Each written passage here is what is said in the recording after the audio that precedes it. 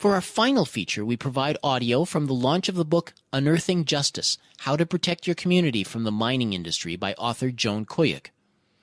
The launch took place Friday, November 15th at the Social Innovation Centre of St. Paul's University in Ottawa, Ontario. Joan Kuyek is the founder of Mining Watch Canada, the Ottawa-based mining watchdog organization. Kuyek's book chronicles decades of lessons learned from fighting an industry which has captured government policymakers and regulators to the detriment of the environment and Indigenous communities. The event was opened by Monique Manatch, representing the unceded Algonquin territory on which the event was taking place. And so I'm really pleased and thrilled that there are people here like you who are fighting this, and knowing that I'm not alone, my community is not alone, that there are people like the bear who will help us, who know that what is happening to the Mother Earth is wrong. And so I think Joan is a leader amongst those.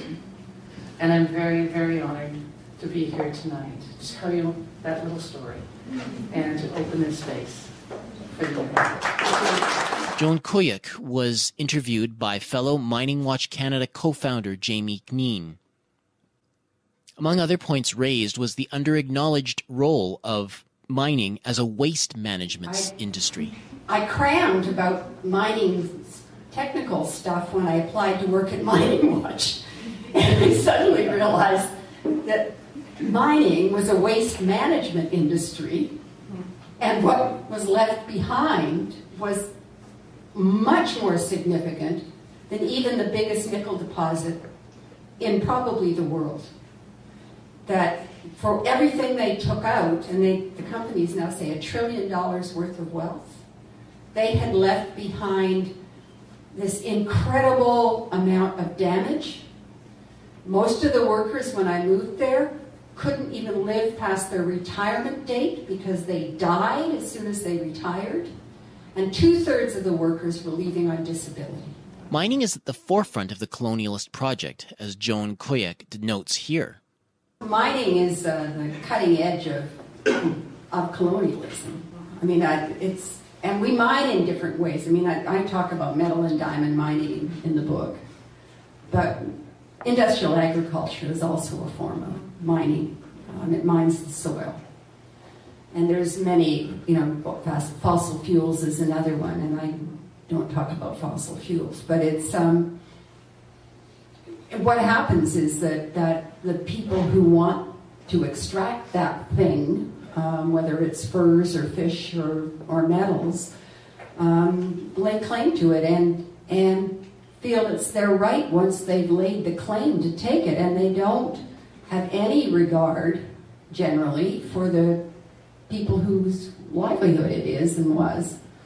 And in mining, that's called free entry. Once you stake the land, stake the claim, you have established your right in Canadian law to go right to the development of the mine and the production of it, with some small steps in between. So it's the moment for First Nations and Inuit people and Métis when the third-party interest is established on the land. Like, what right do they have to be there? What right do they have to be there? I'd like to welcome Eriel Deranger from what we call Northern Alberta, from Treaty 8 territory, to join Joan for another little discussion. I come from a long line of activists. Dene people are notorious for being quite oppositional to the colonial structures. And my parents, I always make a joke that I was born into activism, but I really was. The way that I organize is first you have to open our eyes to that there is that problem. And then we have to open ourselves to believe that we have the power to do something. So we have to go through those cycles.